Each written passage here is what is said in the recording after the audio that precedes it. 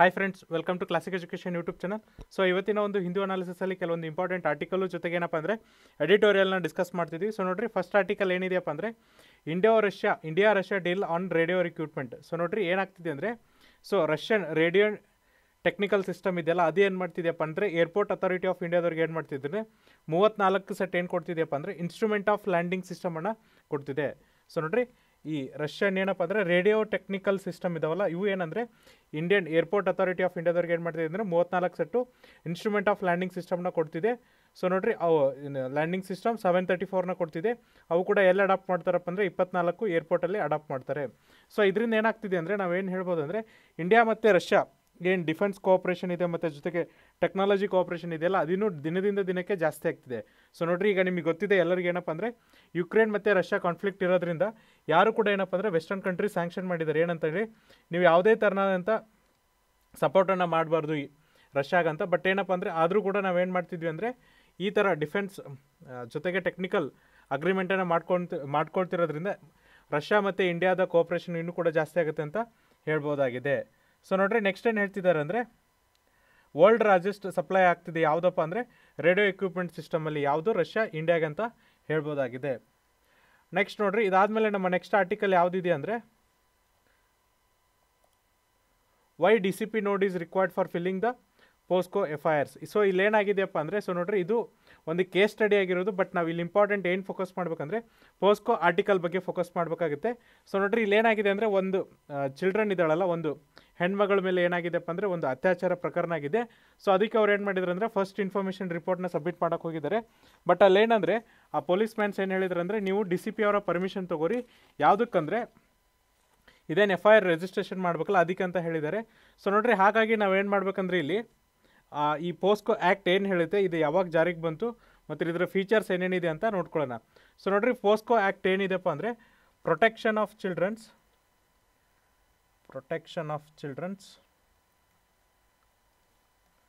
From sexual offences act ಅಂತ ಹೇಳ್ಬೋದು. From sexual offences of act ಅಂತ ಹೇಳ್ಬೋದು. ಇದು ಯಾವಾಗ ಜಾರಿಗೆ ಬಂತಪ್ಪ ಅಂದರೆ 2012ರಲ್ಲಿ ಜಾರಿಗೆ ಬಂತು. ಸೊ ನೋಡ್ರಿ, ಇದು ಯಾವಾಗ ಜಾರಿಗೆ ಬಂತಂದರೆ 2012ರಲ್ಲಿ ಜಾರಿಗೆ ಬಂತು. ಇದು ಯಾರ ಅಂಡರ್ ಕೆಲಸ ಮಾಡುತ್ತಪ್ಪ ಅಂದರೆ ministry of women and child development under ಇದೇನಪ್ಪ ಅಂದರೆ ಕೆಲಸ ಮಾಡುತ್ತೆ.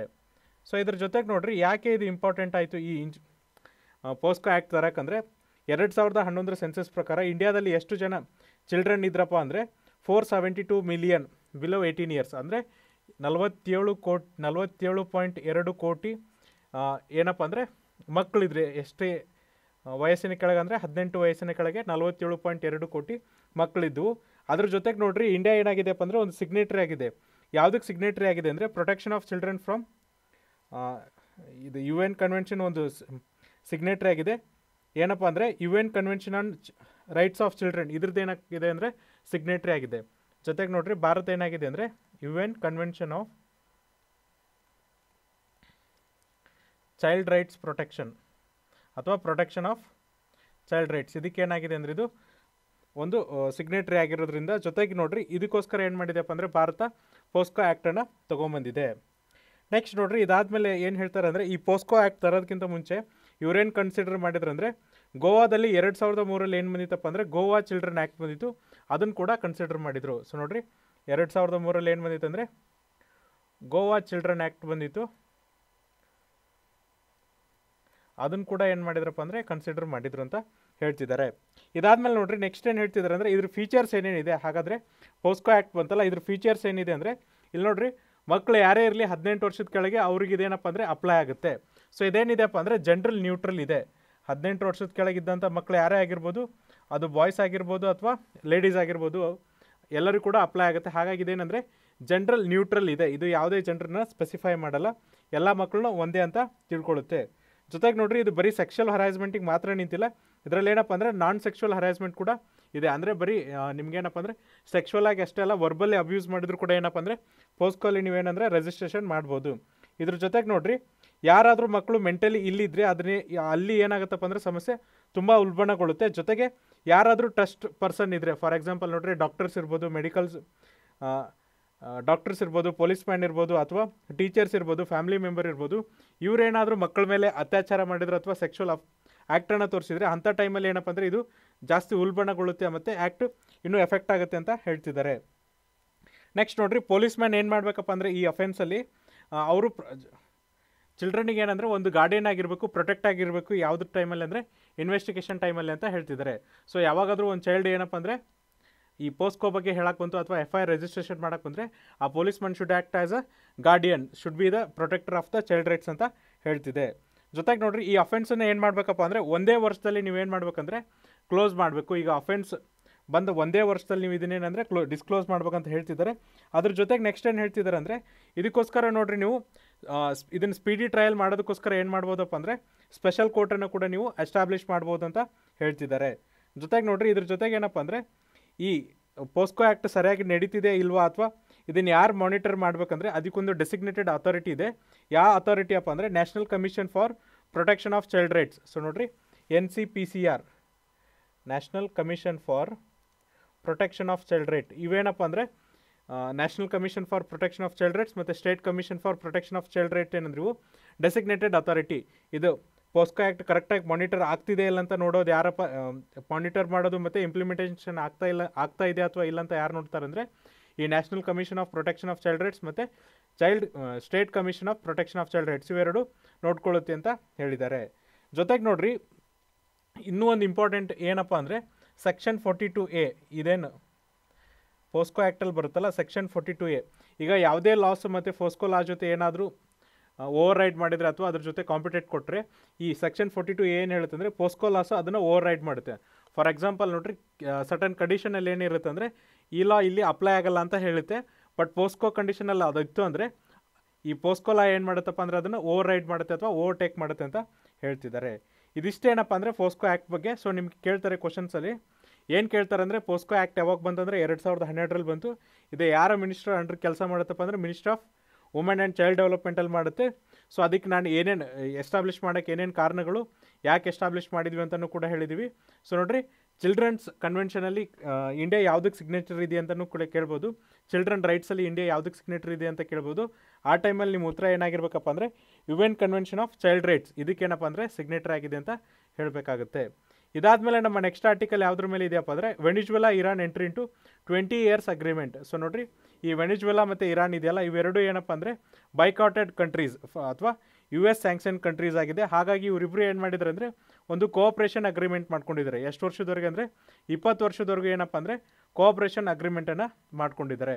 ಇದ್ರ ಜೊತೆಗೆ ನೋಡಿರಿ, ನಾವೇನು ನೋಡ್ಬೇಕಂದ್ರೆ ಮೊನ್ನೆ UPSCಲಿ ಏನು ಕೇಳಿದ್ರಪ್ಪ ಅಂದರೆ ಈಗ ಯಾವುದೇ ಒಂದು ಬಾರ್ಡರ್ ಸ್ಟೇಟ್ ಕೇಳಿ ಅಥವಾ ಯಾವುದೇ ಒಂದು ಸ್ಟೇಟ್ ಕೇಳಿದರೆ ಅದ್ರ ಜೊತೆಗೆ ಏನು ನೋಡ್ಕೋಬೇಕಂದ್ರೆ ನಾವು ಆ ಜಿಯೋಗ್ರಫಿನ ನೋಡ್ಕೋಬೇಕಾಗುತ್ತೆ. Map reading should be also important. ಯಾಕಂದರೆ ನಿಮಗೆ ಗೊತ್ತಿದೆ ಮೊನ್ನೆ ಏನು ಮಾಡಿದ್ರಪ್ಪ ಅಂದರೆ ಅಫ್ಘಾನಿಸ್ತಾನ್ ಬಾರ್ಡರ್ ಸ್ಟೇಟ್ ಯಾವುದು, ಬಾರ್ಡರ್ ಕಂಟ್ರೀಸ್ ಯಾವುದು ಅಂತ ಕೇಳಿದರು. ಬಟ್ ನಾವೆಲ್ಲ ಏನು ಮಾಡಿರ್ತೀವಿ ಅಂದರೆ ಈ ಈಸ್ಟರ್ನ್ ಸೈಡ್ ಇರುವಂಥ ಕಂಟ್ರೀಸ್ ನೋಡ್ಕೊಂಡಿರ್ತೀವಿ, ಇಂಡಿಯಾ, ಪಾಕಿಸ್ತಾನ್ ಮತ್ತು ತಜಿಕಿಸ್ತಾನ್ ಅಂತ. ಬಟ್ ಅಲ್ಲೇನೆಂದರೆ ಉಜ್ಬೇಕಿಸ್ತಾನ್ ಮತ್ತು ಟರ್ಕಿಮೆನಿಸ್ತಾನ ಯಾರೂ ಕರೆಕ್ಟಾಗಿ ನೋಡಿರಲ್ಲ. ಹಾಗಾಗಿ ನಾವೇನು ಮಾಡೋಣ ಅಂದರೆ ಯಾವುದೇ ಒಂದು ಇಂಟರ್ನ್ಯಾಷನಲ್ ಇಶ್ಯೂ ಬಂತು ಅಥವಾ ಇಂಟರ್ನ್ಯಾಷನಲ್ ಏನಾದರೂ ಕಂಟ್ರಿ ಇಶ್ಯೂ ಬಂತಂದರೆ ಫಸ್ಟ್ ಆಫ್ ಆಲ್ ಅದ್ರ ಏನು ಮಾಡ್ಬಿಡೋಣ ಅಂದರೆ ಮ್ಯಾಪ್ ರೀಡಿಂಗನ್ನು ಮಾಡೋಣ. ಸೊ ನೋಡಿರಿ, ಅದೇ ಥರನಾಗಿ ಈ ವೆನಿಜುವೆಲಾನ ಸುತ್ತಲಿರುವಂಥ ಕಂಟ್ರೀಸ್ ಯಾವುದಪ್ಪ ಅಂದರೆ ಕೊಲಂಬಿಯಾ, ಗಯಾನ ಇವೇನಪ್ಪ ಅಂದರೆ ಇದ್ರ ಸುತ್ತಲಿರುವಂಥ ಕಂಟ್ರೀಸ್. ವೆನಿಜುವೆಲಾ ಕ್ಯಾಪಿಟಲ್ ಯಾವುದಂದರೆ ಕ್ಯಾರಕಸ್ ಇದರ ಕ್ಯಾಪಿಟಲ್. ಇದರ ನಿಯರ್ ಸಿ ಯಾವುದಿದೆ ಅಂದರೆ ಕೆರೆಬಿಯನ್ ಸಿ ಇದೆ ಮತ್ತು ಅಟ್ಲಾಂಟಿಕ್ ಓಷನ್ ಇದೆ ಅಂತ ನಾವು ಹೇಳ್ಬೋದಾಗಿದೆ. ಸೊ ಇದಿಷ್ಟು ಬ್ರೆಜಿಲ್ ಬಗ್ಗೆ. ಆದರೆ ನೆಕ್ಸ್ಟ್ ಏನು ನೋಡಿರಿ, ಇರಾನ್ ಬಗ್ಗೆನೂ ಕೂಡ ನಾವು ನೋಡಬೇಕಾಗುತ್ತೆ. ಇರಾನ್ ಸುತ್ತಲೂ ಇರುವಂಥ ದೇಶಗಳು ಯಾವುದಪ್ಪ ಅಂದರೆ ಪಾಕಿಸ್ತಾನ್, ಅಫ್ಘಾನಿಸ್ತಾನ್, ಟರ್ಕಿಮೆನಿಸ್ತಾನ್, ಅದಾದಮೇಲೆ ಕ್ಯಾಪ್ಸಿಯನ್ ಸಿ ಬರುತ್ತೆ, ಆಮೇಲೆ ಅಜರ್ಬೈಜಾನ್, ಅರ್ಮೇನಿಯಾ, ಅದಾದಮೇಲೆ ನೋಡಿರಿ ನೆಕ್ಸ್ಟ್ ಯಾವ್ದು ಬರುತ್ತಪ್ಪ ಅಂದರೆ ಟರ್ಕಿ ಬರುತ್ತೆ, ಅದಾದಮೇಲೆ ಇರಾಕ್ ಬರುತ್ತೆ. ಸೊ ಇದಿಷ್ಟೆಲ್ಲ ಕೂಡ ಇದ್ರ ಜೊತೆಗೆ ನೆಕ್ಸ್ಟ್ ಪರ್ಷಿಯನ್ ಗಲ್ಫ್ ಬರುತ್ತೆ, ಗಲ್ಫ್ ಆಫ್ ಓಮನ್ ಬರುತ್ತೆ. ಇದಿಷ್ಟೇನಪ್ಪ ಅಂದರೆ ಈ ಇರಾನ್ ಸುತ್ತಲೂ ಇರುವಂಥ ದೇಶಗಳು. ಸೊ ನೋಡಿರಿ, ಇರಾನ್ ಸುತ್ತಲೂ ಇರುವಂಥ ದೇಶಗಳು ಇನ್ನೊಂದು ಸರಿ ಹೇಳ್ತೀನಿ: Iraq, Turkey, Armenia, Azerbaijan, ಟರ್ಕಿಮೆನಿಸ್ತಾನ್, Afghanistan, Pakistan. ಜೊತೆಗೆ ನೋಡಿರಿ ಇಲ್ಲಿ ಯಾವ್ಯಾವ ಸಿಗಳು ಬರುತ್ತೆ ಅಂದರೆ ಕ್ಯಾಪ್ಸಿಕನ್ ಸಿ ಬರುತ್ತೆ. ಅದೇನಪ್ಪ ಅಂದರೆ ಉತ್ತರ ಭಾಗದಲ್ಲಿದೆ ಅಥವಾ ಮೇಲ್ಭಾಗದಲ್ಲಿದೆ. ಕೆಳಗಡೆ ದಕ್ಷಿಣ ಭಾಗದಲ್ಲಿ ಏನಿದೆ ಅಂದರೆ ಪರ್ಷಿಯನ್ ಗಲ್ಫ್ ಇದೆ ಮತ್ತು ಗಲ್ಫ್ ಆಫ್ ಒಮೆನ್ ಇದೆ ಅಂತ ನಾವು ಹೇಳ್ಬೋದಾಗಿದೆ. ಸೊ ಇದಿಷ್ಟೇನಪ್ಪ ಅಂದರೆ ಇದ್ರ ಮ್ಯಾಪ್ ಬಗ್ಗೆ ನಾವು ತಿಳ್ಕೊಂಡ್ವಿ. ನೆಕ್ಸ್ಟ್ ನೋಡಿರಿ, ಇದಾದಮೇಲೆ ನೆಕ್ಸ್ಟ್ ಏನು ಹೇಳ್ತಿದ್ದಾರೆ ಅಂದರೆ ಎರಡೂ ಕಂಟ್ರೀಸ್ ಏನಿದೆಯಲ್ಲ US ಸ್ಯಾಂಕ್ಷನ್ ಕಂಟ್ರೀಸ್ ಆಗಿದೆ. ಸೊ ಹಾಗಾಗಿ ಇವರೇನಪ್ಪ ಅಂದರೆ ಒಂದು 20 ವರ್ಷದ ಕೋಆಪ್ರೇಷನನ್ನು ಮಾಡ್ಕೊಂಡಿದ್ದಾರೆ ಅಂತ ಹೇಳ್ಬೋದಾಗಿದೆ. ಇದಾದಮೇಲೆ ಈ ಅಗ್ರಿಮೆಂಟ್ ಯಾವುದರಲ್ಲಿ ಮಾಡ್ಕೊಂಡಿದ್ದಾರೆ ಅಂದರೆ oil and petrochemical industry, military ಮತ್ತು ಮಿಲಿಟ್ರಿ ಮತ್ತು ಎಕಾನಮಿಯಲ್ಲಿ ಇದನ್ನು ಅಗ್ರಿಮೆಂಟ್ ಮಾಡ್ಕೊಂಡಿದ್ದಾರೆ. ಸೊ ನೋಡಿರಿ, ಮೊನ್ನೆ ಏನಾಗಿತ್ತಪ್ಪ ಅಂದರೆ ವೆನಿಜುವೆಲಾಗೆ ಆಯಿಲ್ ರಿಕ್ವೈರ್ಮೆಂಟ್ ಇತ್ತು. ಆವಾಗ ಏನು ಮಾಡಿದ್ರು ಅಂದರೆ ಈ ಇರಾನ್ ಅವರು ಅವರಿಗೆ ಆಯಿಲನ್ನು ಸಪ್ಲೈ ಮಾಡಿದರು. ಸೊ ಇದರಿಂದ ಖುಷಿಯಾದಂಥ ವೆನಿಜುವೆಲಾ ಏನು ಮಾಡಿದ್ರು ಅಂದರೆ ಇರಾನ್ ಜೊತೆ 20 ವರ್ಷ ಅಗ್ರಿಮೆಂಟನ್ನು ಮಾಡ್ಕೊಂಡಿದ್ದಾರೆ. ಸೊ ಇದೇನು ಹೇಳುತ್ತಂದರೆ in the back drop of US sanction also countries are making the cooperation between them ಅಂತ ನಾವು ಹೇಳ್ಬೋದಾಗಿದೆ. ಜೊತೆಗೆ ನೋಡಿರಿ, ಇಲ್ಲಿ ಇನ್ನೊಂದು ಇಂಪಾರ್ಟೆಂಟ್ ಪಾಯಿಂಟ್ ಏನಪ್ಪ ಅಂದರೆ, ಸೊ ನೋಡಿರಿ, ಇತ್ತೀಚೆಗೆ ಏನಾಗಿತ್ತಪ್ಪ ಅಂದರೆ ಅಮೇರಿಕಾ ಈ ವೆನಿಜುವೆಲಾನ ಒಂದು ಬೈಕಾಟ್ ಮಾಡಿತ್ತು. ಯಾವುದರಿಂದ ಬೈಕಾಟ್ ಮಾಡಿತ್ತು ಅಂದರೆ ಅಮೇರಿಕನ್ಸ್ ಸಮಿಟ್ ಆಫ್ ಅಮೇರಿಕನ್ಸ್ ಇದೆಯಲ್ಲ, ಅದಕ್ಕೆ ಅವ್ರನ್ನ ಕರೆದಿರೋದಿಲ್ಲ. ಸಮಿಟ್ ಆಫ್ ಅಮೇರಿಕನ್ಸ್ ಏನಿದೆಯಲ್ಲ, ಇಲ್ಲಿ ಏನಪ್ಪ ಅಂದರೆ ಈ ವೆನಿಜುವೆಲಾಗೆ ಇನ್ವೈಟ್ ಕೊಟ್ಟಿದ್ದಿಲ್ಲ. ಹಾಗಾಗಿ ನಾವೇನು ನೋಡೋಣ ಅಂದರೆ ಈ ಸಮಿಟ್ ಆಫ್ ಅಮೇರಿಕನ್ಸ್ ಬಗ್ಗೆ ಕೂಡ ಸ್ವಲ್ಪ ನೋಡ್ಕೊಂಬರೋಣ. ಸೊ ನೋಡಿರಿ, ಸಮಿಟ್ ಆಫ್ ಅಮೇರಿಕನ್ಸ್ ಇದೆಯಲ್ಲ, ಇದೇನಪ್ಪ ಅಂದರೆ ಉತ್ತರ ಮತ್ತು ದಕ್ಷಿಣ ಅಮೇರಿಕಾದಲ್ಲಿರುವ ದೇಶಗಳು ಕೂಡ ಮಾಡುವಂಥ ಸಮಿಟ್. ಈ ವರ್ಷ ಈ ಸಮಿಟ್ ಎಲ್ಲಿ ನಡೆದಿತ್ತಪ್ಪ ಅಂದರೆ ಲಾಸ್ ಏಂಜಲಸ್ ನಡೆದಿತ್ತು. ಎಲ್ಲಿದೆ ಅಂದರೆ ಯುನೈಟೆಡ್ ಸ್ಟೇಟ್ಸಲ್ಲಿದೆ. ಲಾಸ್ ಏಂಜಲಸ್ ಏನಾಗಿತ್ತು ಅಂದರೆ ಈ ವರ್ಷದ ಸಮಿಟ್ ನಡೆದಿತ್ತು. ಇದಾದಮೇಲೆ ನೋಡಿರಿ, ಈ ವರ್ಷ ಸಮಿಟ್ಟಿನ ಥೀಮ್ ಏನಿತ್ತು, ನಿಮ್ಮ ಎಕ್ಸಾಮಿನೇಷನಲ್ಲಿ ಕೇಳ್ತಾರೆ, building sustainable ರಿಸೈಲೆಂಟ್ and equitable future. Building sustainable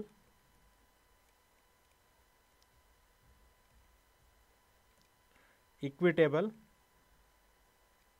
and ರಿಸೈಲೆಂಟ್ future ಅಂತ ಹೇಳ್ತಿದ್ದಾರೆ. ಸೊ ಇದು ಎಷ್ಟನೇ ಸಮಿಟ್ ಅಪ್ಪ ಅಂದರೆ 9th ಸಮಿಟ್. ಸೊ ನೋಡಿರಿ, ಇದೇನಾಗಿತ್ತು ಅಂದರೆ 9th ಸಮಿಟ್ ಆಗಿತ್ತು. ಜೊತೆಗೆ ನೋಡಿರಿ, ಈ ವರ್ಷ ಯಾರ್ಯಾರಿಗೆ ಇನ್ವೈಟ್ ಮಾಡಿದ್ದಿಲ್ಲ ಅಂದರೆ ಕ್ಯೂಬಾ, ನಿಕಾರ್ಗೋವಾ, ವೆನಿಜುವೆಲಾಗೆ ಏನು ಮಾಡಿದ್ರಪ್ಪ ಅಂದರೆ ಈ ಸರಿ ಅಮೇರಿಕನ್ಸು ಇನ್ವೈಟ್ ಮಾಡಿದ್ದಿಲ್ಲ.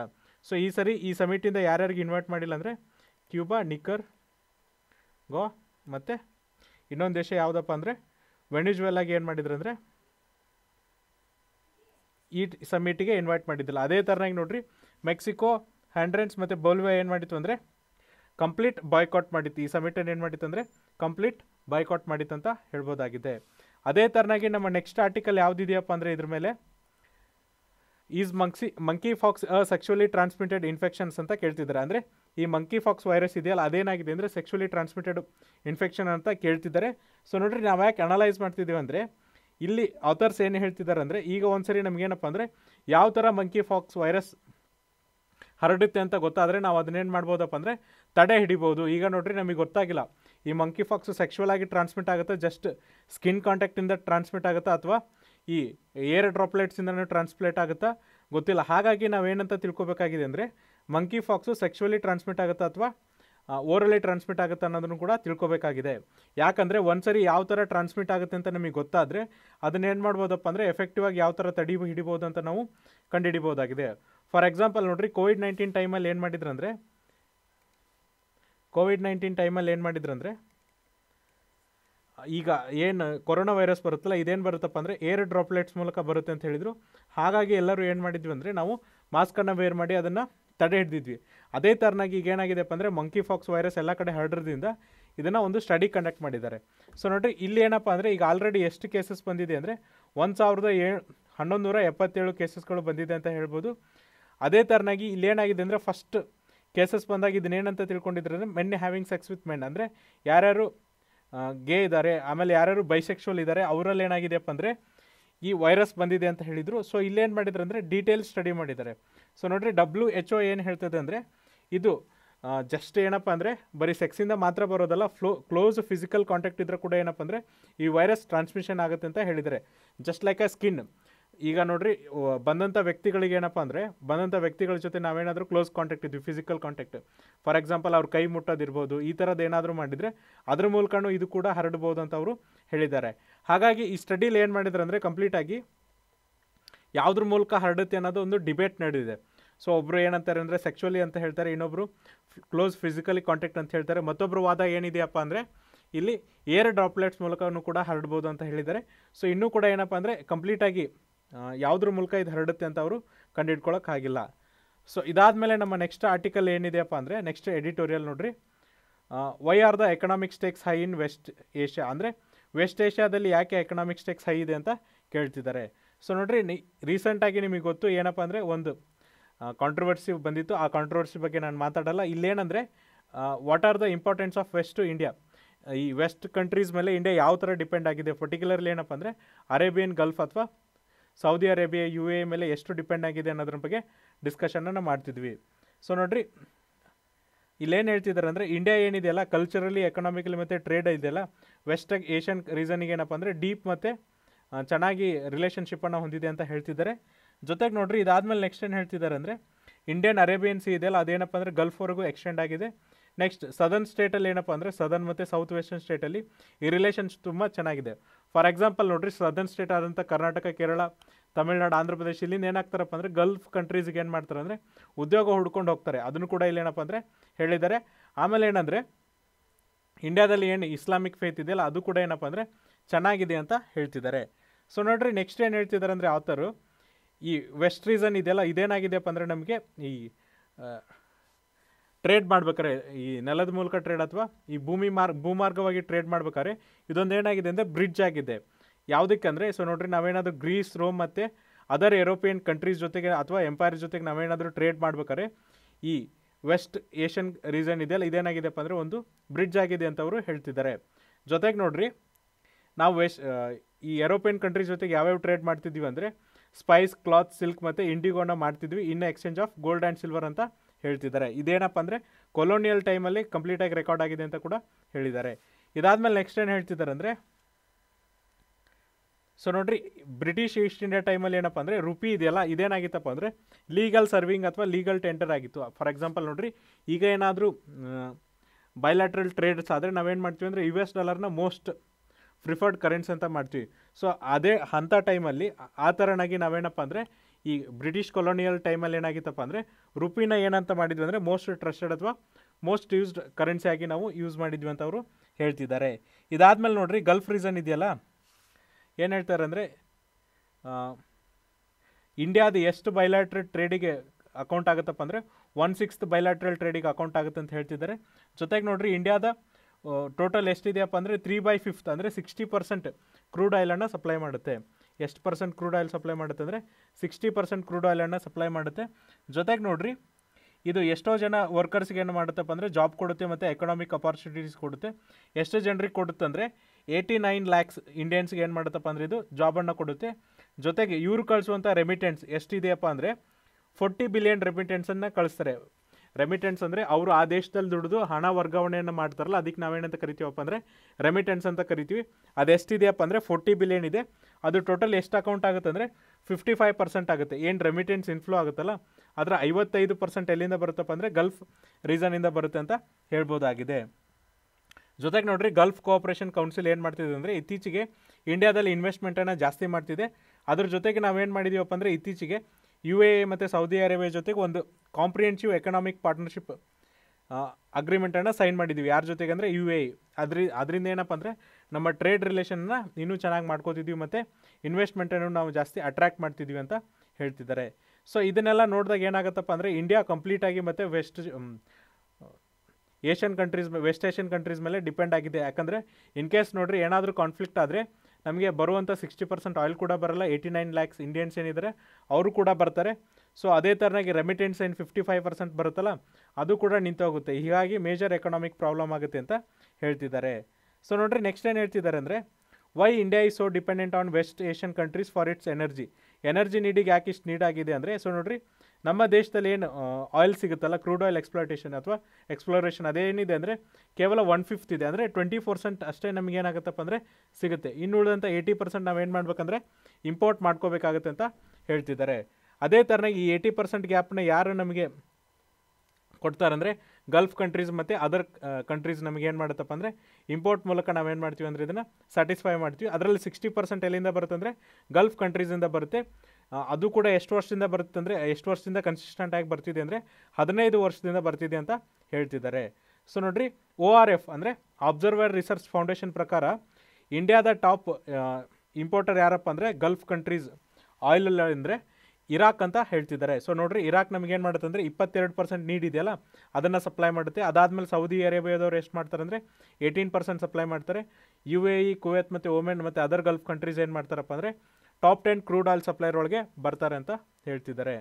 ಜೊತೆಗೆ ನೋಡ್ರಿ ಇದಾದಮೇಲೆ ನೆಕ್ಸ್ಟ್ ಏನು ಹೇಳ್ತಿದ್ದಾರಪ್ಪ ಅಂದರೆ ಇಂಡಿಯಾ ಏನು ಮಾಡಿತ್ತಪ್ಪ ಅಂದರೆ ಫಸ್ಟ್ ಇಲ್ಲೇನು ಮಾಡಿತ್ತು ಅಂದರೆ ಒಂದಿಷ್ಟು ರಿಫೈನರಿನ ಓಟ್ ಮಾಡಿತ್ತು. ಬಟ್ ಅಲ್ಲಿ ನಾವು ರಿಫೈನರಿ ಮೂಲಕ ಏನಂದ್ರೆ ಆಯಿಲನ್ನು ತೆಗೆದಾಗ ಏನಾಗಿತ್ತಪ್ಪ ಅಂದರೆ ನಮಗೆ ಈ ಆಯಿಲ್ ಇದೆಯಲ್ಲ ಅದು ತುಂಬ ಕಾಸ್ಟ್ಲಿ ಆಗಿತ್ತು, ಎಕ್ಸ್ಟ್ರಾಕ್ಷನ್ ಕಾಸ್ಟ್ಲಿ ಆಗಿತ್ತು, ಮತ್ತು ಅಲ್ಲೇನಪ್ಪ ಅಂದರೆ ಲೋ ಸಲ್ಫರ್ ಗ್ರೇಡ್ ಇತ್ತು. ಹೀಗಾಗಿ ನಮ್ಗೆ ಏನಾಗ್ತಿತ್ತು ಅಂದರೆ ಇದನ್ನು ಯೂಸ್ ಮಾಡೋಕ್ಕೆ ಆಗ್ತಿದ್ದಿಲ್ಲ. ಆಮೇಲೆ ಏನು ಮಾಡ್ತಪ್ಪ ಅಂದರೆ ಆ ರಿಫೈನರಿನ ಕ್ಲೋಸ್ ಮಾಡಿ ಈಗ ಇಂಡಿಯಾ ಏನು ಮಾಡ್ತಿದ್ರೆ ಕಂಪ್ಲೀಟಾಗಿ ಅದನ್ನ ಏನು ಮಾಡ್ತಿದ್ದೆ ಅಂದರೆ ಇಂಪೋರ್ಟ್ ಮಾಡ್ಕೋತಿದ್ದೆ. ಮುಂಚೆ ನಾವೇನು ಮಾಡ್ತಿದ್ವಿ ಅಂದರೆ ಆ ರಿಫೈನರಿಂದ ಆಯಿಲ್ ತೆಗಿತಿದ್ವಲ್ಲ, ಆಯಿಲ್ ಬಿಟ್ಟು ಈಗ ಏನು ಮಾಡ್ತಿದ್ವಿ ಅಂದರೆ ಕಂಪ್ಲೀಟಾಗಿ ಇಂಪೋರ್ಟ್ ಮಾಡ್ಕೋತಿದ್ವಿ. ಅದೇ ಥರನಾಗಿ ನೆಕ್ಸ್ಟ್ ಏನು ಹೇಳ್ತಿದ್ದಾರೆ ಅಂದರೆ how ರಿಲಯಂಟ್ is India on the reason of non trade oil. ಈ ಟ್ರೇಡ್ ಬಿಟ್ಟು ಮತ್ತು ಆಯಿಲ್ ಬಿಟ್ಟು ಮತ್ತು ಬೇರೆ ಯಾವ್ದು ಟ್ರೇಡಲ್ಲಿ ಇಂಡಿಯಾ ಇದೆ ಅಂತ ಕೂಡ ಇವ್ರು ಅನಲೈಸ್ ಮಾಡ್ತಿದ್ದಾರೆ ನೋಡ್ರಿ. ಸೊ ನೋಡ್ರಿ ನೆಕ್ಸ್ಟ್ ಏನು ಹೇಳ್ತಿದ್ದಾರೆ ಅಂದರೆ ಇರಾನು ಮತ್ತು GCC ಮೆಂಬರ್ ಆದಂಥ UAE, ಸೌದಿ ಅರೇಬಿಯಾ, ಬ್ರಹ್ಮೈನ್, ಓಮೆನ್, ಕುವೈತ್ ಮತ್ತು ಕತಾರ್ ಇದೆಯಲ್ಲ, ಇಂಡಿಯಾದ ಎಷ್ಟು ಪರ್ಸೆಂಟ್ ಟ್ರೇಡಿಗೆ ಅಕೌಂಟ್ ಆಗ್ತಾರಪ್ಪ ಅಂದರೆ 15.3% ಟ್ರೇಡಿಗೆ ಅಕೌಂಟ್ ಆಗ್ತಾರೆ ಅಂತ ಹೇಳ್ತಾರೆ. ಟೋಟಲಿ ಎಷ್ಟು $1 ಟ್ರಿಲಿಯನ್ ಅಂದರೆ $3.98 ಟ್ರಿಲಿಯನ್ ಆಗುತ್ತೆ ಅಂತ ಅವರು ಹೇಳ್ತಿದ್ದಾರೆ. ಇದಾದಮೇಲೆ ಏನಪ್ಪ ಅಂದರೆ ಲಾರ್ಜೆಸ್ಟ್ ನಮ್ಮಲ್ಲಿ ಇಂಪೋರ್ಟರ್ ಅಥವಾ ಎಕ್ಸ್ಪೋರ್ಟರ್ ಯಾರಪ್ಪ ಅಂದರೆ UAE ಅಂತ ಹೇಳ್ಬೋದು. ಅದಾದಮೇಲೆ ನೆಕ್ಸ್ಟ್ ಯಾವ್ದು ಬರುತ್ತೆ ಅಂದರೆ ಸೌದಿ ಅರೇಬಿಯಾ ಬರುತ್ತೆ ಅಂತ ಹೇಳ್ಬೋದು. ಸೊ ನೋಡ್ರಿ ಫಸ್ಟ್ ಯಾವುದಪ್ಪ ಅಂದರೆ UAE ಅದೆಷ್ಟು ತೊಗೊಳುತ್ತೆ ಅಂದರೆ $277.4 ಬಿಲಿಯನ್ ತೊಗೊಳುತ್ತೆ. ಅದಾದಮೇಲೆ ನೆಕ್ಸ್ಟ್ ಲಾರ್ಜೆಸ್ಟ್ ಪಾರ್ಟ್ನರ್ ಯಾವುದಪ್ಪ ಅಂದರೆ ಸೌದಿ ಅರೇಬಿಯಾ, ಇದೆಷ್ಟಿರುತ್ತೆ ಅಂದರೆ $153 ಬಿಲಿಯನ್ ಅಂತ ಹೇಳ್ಬೋದು. ಅದಾದಮೇಲೆ ನೋಡ್ರಿ ನಾವೇನೇನು ಇಲ್ಲಿ ಇವರಿಗೆ ಎಕ್ಸ್ಪೋರ್ಟ್ ಮಾಡ್ತೀವಿ ಅಂದರೆ, ಸೊ ನೋಡ್ರಿ this is a key market. ಯಾವುದಕ್ಕಪ್ಪ ಅಂದರೆ ಯಾವ್ಯಾವ ಕಮೋಡಿಟಿ ಇಲ್ಲಿ ಹೋಗುತ್ತೆ ಅಂತ ಅವ್ರು ಹೇಳ್ತಿದ್ದಾರೆ. ಟೀ ಹೋಗುತ್ತೆ, ಬಾಸ್ಮತಿ ರೈಸ್ ಹೋಗುತ್ತೆ, ಎಲೆಕ್ಟ್ರಿಕಲ್ ಇಕ್ವಿಪ್ಮೆಂಟ್ ಹೋಗುತ್ತೆ, ಅಪ್ಯಾರಲ್ ಅಂದರೆ ಬಟ್ಟೆಗಳು ಹೋಗುತ್ತೆ, ಮಷಿನರೀಸ್ ಹೋಗುತ್ತೆ. ಸೊ ಇದೇನಾಗುತ್ತೆ ಅಂದರೆ ನಮಗೆ ಎಕ್ಸ್ಪೋರ್ಟಿಗೆ ಒಂದು ಅವಕಾಶ ಸಿಗುತ್ತೆ. ಯಾಕಂದರೆ ನಮ್ಮಲ್ಲಿರುವಂಥ ಕೆಲವೊಂದು ಇಂಡಸ್ಟ್ರಿಗೆ ಈ ಎಕ್ಸ್ಪೋರ್ಟಿಂದ ಏನಪ್ಪ ಅಂದರೆ ಅವರ ಜೀವನೋಪಾಯ ನಡೀತಿರುತ್ತೆ. ಆಮೇಲೆ ನೋಡ್ರಿ ಕಂಪ್ಲೀಟಾಗಿ ಈಗ ಏನು ಗ್ಲೋಬಲ್ ಆರ್ಡರ್ ಇದೆಯಲ್ಲ, ಯಾವ ಕಂಟ್ರಿನೂ ಕೂಡ ಏನಪ್ಪ ಅಂದರೆ ಇಂಡಿಪೆಂಡೆಂಟ್ ಆಗಿಲ್ಲ. ಎಲ್ಲ ಕಂಟ್ರೀಸ್ ಏನಂದರೆ ಡಿಪೆಂಡೆಂಟ್ ಆಗಿದೆ. One R the other way they are dependent on the this global order ಅಂತ ಹೇಳ್ಬೋದು. ಫಾರ್ ಎಕ್ಸಾಂಪಲ್ ನೋಡ್ರಿ ಇದನ್ನು ಯಾವ ವೇ ಒಳಗೆ ನಾವು ಹೇಳ್ಬೋದು ಅಂದರೆ, ಈಗ ನೋಡ್ರಿ ರಷ್ಯಾ ಮತ್ತು ಯುಕ್ರೇನ್ ವಾರ್ ನಡೀತಿದೆ. ಅಲ್ಲಿ ಏನಪ್ಪ ಅಂದರೆ ವೀಟ್ ಎಕ್ಸ್ಪೋರ್ಟ್ ಆಗಬೇಕಿತ್ತು. ಯುಕ್ರೇನಲ್ಲಿ ಸ್ಟಾಕ್ ಇದೆ, ವೀಟ್ ಎಕ್ಸ್ಪೋರ್ಟ್ ಆಗಬೇಕಿತ್ತು. ಬಟ್ ಏನಂದರೆ ರಷ್ಯಾದವ್ರು ಏನು ಮಾಡಿದ್ದಾರೆ ಅಂದರೆ ಬ್ಲ್ಯಾಕ್ ಸೀನ ಕಂಪ್ಲೀಟಾಗಿ ಕ್ಯಾಪ್ಚರ್ ಮಾಡಿದ್ದಾರೆ. ಸೊ ಆ ಬ್ಲ್ಯಾಕ್ ಸಿ ಮೂಲಕ ಅವ್ರು ಕಳಿಸ್ಬೇಕಿತ್ತು, ಯಾರು ಯುಕ್ರೇನ್ ಅವರು. ಬಟ್ ಆ ಬ್ಲ್ಯಾಕ್ ಸಿ ಕ್ಯಾಪ್ಚರ್ ಆಗಿದ್ದರಿಂದ ಅವ್ರಿಗೆ ಅದನ್ನು ಏನಪ್ಪ ಅಂದರೆ ಎಕ್ಸ್ಪೋರ್ಟ್ ಮಾಡೋಕ್ಕಾಗ್ತಿಲ್ಲ. ಸೊ ನೀವು ಕ್ವಶನ್ಸ್ ಕೇಳ್ಬೋದು, ಬೇರೆ ಕಂಟ್ರೀಸಿನ ಮೂಲಕನೂ ಕಳಿಸ್ಬೋದು ಅಂತಂದರೆ. ಸೊ ನೋಡ್ರಿ ಏನಪ್ಪ ಅಂದರೆ ಸೋವಿಯತ್ ಯೂನಿಯನ್ ಕಂಟ್ರೀಸ್ ಏನಿದೆ ಅಲ್ಲ, ಅಲ್ಲಿ ರೈಲ್ ಟ್ರ್ಯಾಕ್ ಇದೆಯಲ್ಲ ಅದು ತುಂಬ ಬ್ರಾಡ್ ಆಗಿದೆ ಬೇರೆ ಕಂಟ್ರೀಸಿಗೆ ಕಂಪೇರ್ ಮಾಡಿದರೆ. ಸೊ ಅಲ್ಲೇನಾಗುತ್ತೆ ಅಂದರೆ ಡಬಲ್ ಟಾಸ್ಕ್ ಆಗುತ್ತೆ. ಒಂದು ಸರಿ ಲೋಡಿಂಗ್ ಮಾಡಬೇಕು, ಅನ್ಲೋಡಿಂಗ್ ಮಾಡಬೇಕು. ಸೊ ಅವ್ರಿಗೆ ಓನ್ಲಿ ಕನ್ವೀನಿಯೆಂಟ್ ವೇ ಅಂದರೆ ಬ್ಲ್ಯಾಕ್ ಸಿ ಮೂಲಕ ಮಾತ್ರ ಕಳಿಸ್ಬೇಕು. ಸೊ ಬ್ಲ್ಯಾಕ್ ಸಿ ಮೂಲಕ ಕಳಿಸ್ಬೇಕಂದ್ರೆ ಅವ್ರು ಏನು ಮಾಡಬೇಕು, ರಷ್ಯಾದವರ ಪರ್ಮಿಷನ್ ತೊಗೋಬೇಕು. ರಷ್ಯಾದವ್ರು ಏನು ಹೇಳ್ತಿದ್ದಾರೆ ಅಂದರೆ ನೀವು ನಮ್ಮ ಎಕನಾಮಿಕ್ ಏನು ಸ್ಯಾಂಕ್ಷನ್ ಮಾಡಿದ್ರಲ್ಲ ಅದನ್ನು ತೆಗೀರಿ, ಆವಾಗ ಮಾತ್ರ ನಾವು ಏನು ಮಾಡ್ತೀವಿ ಅಂದರೆ ಬ್ಲ್ಯಾಕ್ ಸೀನ ಬಿಟ್ಕೊಡ್ತೀವಿ ಅಂತ ಹೇಳ್ತಿದ್ದಾರೆ. ಹಾಗಾಗಿ ಇಲ್ಲೇನಪ್ಪ ಅಂದರೆ ಯಾವ ದೇಶ ಕೂಡ ಏನಪ್ಪ ಅಂದರೆ ಈ ವರ್ಲ್ಡ್ ಆರ್ಡ್ರಲ್ಲಿ ಇಂಡಿಪೆಂಡೆಂಟ್ ಆಗಿಲ್ಲ, ಒಂದಕ್ಕೊಂದು ಡಿಪೆಂಡೆಂಟ್ ಆಗಿದೆ ಅಂತ ನಾವು ಹೇಳ್ಬೋದಾಗಿದೆ. ಇದ್ರ ಜೊತೆಗೆ ನೋಡ್ರಿ ಇಷ್ಟು ನಾವೇನು ಮಾಡ್ತೀವಪ್ಪ ಅಂದರೆ ಎಕ್ಸ್ಪೋರ್ಟ್ ಮಾಡ್ತೀವಿ. ಇದ್ರ ಜೊತೆಗೆ ಏನಪ್ಪ ಅಂದರೆ UAE ಜೊತೆ ನಾವೇನಂದರೆ ಕಾಂಪ್ರಿಹೆನ್ಸಿವ್ ಎಕನಾಮಿಕ್ ಪಾರ್ಟ್ನರ್ಶಿಪ್ ಅಗ್ರಿಮೆಂಟನ್ನು ಸೈನ್ ಮಾಡಿದ್ವಲ್ಲ, ಅದರ ಟೋಟಲ್ ವ್ಯಾಲ್ಯೂ ಎಷ್ಟಿದೆಯಪ್ಪ ಅಂದರೆ ಬೈಲಾಟ್ರಲ್ ಟ್ರೇಲ್ದು $100 ಬಿಲಿಯನ್ ಇದೆ ಅಂತ ಹೇಳ್ತಿದ್ದಾರೆ. ಸೊ ಇದೇನಪ್ಪ ಅಂದರೆ 5 ವರ್ಷದಲ್ಲಿ ಅಚೀವ್ ಮಾಡಬೇಕಂತ ಅವರು ಹೇಳ್ತಿದ್ದಾರೆ. ಈಗ ನಮ್ಮದು ಲಾರ್ಜೆಸ್ಟ್ ಪಾರ್ಟ್ನರ್ ಯಾರಪ್ಪ ಅಂದರೆ UAE ಇದ್ದರೂ ಕೂಡ ಈ ಅಗ್ರಿಮೆಂಟಲ್ಲಿ ಏನಪ್ಪ ಅಂದರೆ ಫ್ರೀ ಟ್ರೇಡ್ ಅಗ್ರಿಮೆಂಟ್ ಆಗುತ್ತಲ್ಲ, ಅಲ್ಲಿ ಏನಪ್ಪ ಅಂದರೆ $100 ಬಿಲಿಯನ್ ಅಚೀವ್ ಮಾಡೋಕ್ಕೆ ನಾವು ಅಂದ್ಕೊಂಡಿದ್ದೀವಿ. ಅದರಲ್ಲಿ ಈ ವರ್ಷ ಎಷ್ಟಪ್ಪ ಅಂದರೆ $15 ನಾವೇನಪ್ಪ ಅಂದರೆ ಅಚೀವ್ ಮಾಡಬೇಕು ಅಂತ ಅಂದ್ಕೊಂಡಿದ್ದೀವಿ. ಇದ್ರ ಜೊತೆಗೆ ನೋಡ್ರಿ ಈ ಟ್ರೇಡಿಂದ ಏನೇನು ಆಗುತ್ತಪ್ಪ ಅಂದರೆ ಇಂಡಿಯನ್ ಎಕ್ಸ್ಪೋರ್ಟ್ರಿಗೆ ಪ್ರಿಫರೆನ್ಷಿಯಲ್ ಮಾರ್ಕೆಟ್ ಸಿಗುತ್ತೆ. ಜೊತೆಗೆ ಏನಪ್ಪ ಅಂದರೆ 99% of the countries export to UAE in terms of ನಾವು ಏನು ಮಾಡ್ತೀವಿ ಅಂದರೆ 99% ಏನು ಕಂಟ್ರಿ ಎಕ್ಸ್ಪೋರ್ಟ್ ಇದೆಯಲ್ಲ UAEಗೆ ಮಾಡ್ತೀವಿ. ಯಾವುದ್ರಲ್ಲೋಗಳೆ ಅಂತ ಅವರು ಕೂಡ ಹೇಳ್ತಿದ್ದಾರೆ. ಲೇಬರ್ ಇನ್ಸೆಂಟಿವ್ ಸೆಕ್ಟರ್ಸ್ ಆದಂಥ ಜೆಮ್ಸ್ ಇರ್ಬೋದು, ಜ್ಯುವೆಲರ್ಸ್ ಇರ್ಬೋದು, ಟೆಕ್ಟೈಲ್ಸ್ ಇರ್ಬೋದು, ಲೆದರ್ಸ್ ಇರ್ಬೋದು, ಫುಟ್ವೇರ್ ಇರ್ಬೋದು, ಸ್ಪೋರ್ಟ್ಸ್ ಗೂಡ್ಸ್ ಇರ್ಬೋದು, ಪ್ಲಾಸ್ಟಿಕ್ಸ್ ಇರ್ಬೋದು, furniture, agriculture, wood products, engineering products, ಫಾರ್ಮೆಟಿಕಲ್ಸ್, medicals devices, automobiles ಅಂತ ಹೇಳ್ತಿದ್ದಾರೆ. ಸೊ ನೋಡ್ರಿ ನಾವೇನು ಕಾಂಪ್ರಿಹೆನ್ಸಿವ್ ಎಕನಾಮಿಕ್ ಪಾರ್ಟ್ನರ್ಶಿಪ್ ಅಗ್ರಿಮೆಂಟ್ ಮಾಡ್ಕೊಂಡಿದ್ವಿ, ಇದರೊಳಗೆ ಇಷ್ಟನ್ನು ಕೂಡ ನಾವೇನಪ್ಪ ಅಂದರೆ UAEಗೆ ಕಳಿಸ್ತೀವಿ. ಅವು ಕೂಡ ಏನಪ್ಪ ಅಂದರೆ ಫ್ರೀ ಟ್ರೇಡ್ ಅಗ್ರಿಮೆಂಟ್ ಇರುತ್ತೆ. ಫ್ರೀ ಟ್ರೇಡ್ ಅಗ್ರಿಮೆಂಟ್ ಅಂದರೆ ಯಾವುದೇ ಟ್ರೇಡ್ ಬ್ಯಾರಿಯರ್ ಇರಲ್ಲ ಅಥವಾ ಯಾವುದೇ ಟ್ಯಾರಿಫನ್ನು ಹಾಕಲ್ಲ. ಇದರಿಂದ ಏನಾಗುತ್ತೆ ಅಂದರೆ ಇಲ್ಲಿಂದ ಎಕ್ಸ್ಪೋರ್ಟ್ ಮಾಡೋರಿಗೆ ಹೆಚ್ಚು ಲಾಭ ಸಿಗುತ್ತೆ, ಎಕನಾಮಿಕ್ ಪ್ರಾಸ್ಪೆಕ್ಟ್ ಆಗುತ್ತೆ ಅಂತ ಹೇಳ್ಬೋದಾಗಿದೆ. ಇದ್ರ ಜೊತೆಗೆ ನೋಡ್ರಿ ನಾವು GCC ಅಂದರೆ ಗಲ್ಫ್ ಕೋಆಪ್ರೇಷನ್ ಕೌನ್ಸಿಲ್ ಇದೆಯಲ್ಲ, ಅವ್ರ ಜೊತೆ ಕೂಡ ಏನು ಮಾಡಿದ್ದೀವಿ ಅಂದರೆ ನಾವು ಫ್ರೀ ಟ್ರೇಡ್ ಅಗ್ರಿಮೆಂಟನ್ನು ಹೊಂದಿದ್ದೀವಿ ಅಂತ ಹೇಳ್ತಿದ್ದಾರೆ. ಸೊ ಇದಾದಮೇಲೆ ನೆಕ್ಸ್ಟ್ ಅದನ್ನೇ ರಿಪೀಟ್ ಮಾಡಿದ್ದಾರೆ ನಾವು ಎಷ್ಟು ಡಿಪೆಂಡೆಂಟ್ ಆಗಿದ್ದೀವಿ ಅಂತ.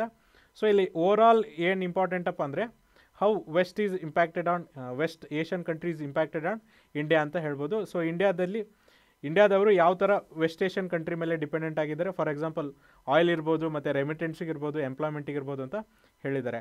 ಹಾಗಾಗಿ ಇಲ್ಲೇನಪ್ಪ ಅಂದರೆ ಮ್ಯೂಚುವಲ್ ರೆಸ್ಪೆಕ್ಟ್ ಮತ್ತು ಮ್ಯೂಚುವಲ್ ರೆಕಗ್ನೈಸೇಷನ್ ಮತ್ತು ಏನಂದರೆ ಮ್ಯೂಚುವಲ್ ರೆಸ್ಪೆಕ್ಟ್ ಕೊಡೋದು ತುಂಬ ಇಂಪಾರ್ಟೆಂಟ್ ಅಂತ ಹೇಳಬೇಕಾಗುತ್ತೆ.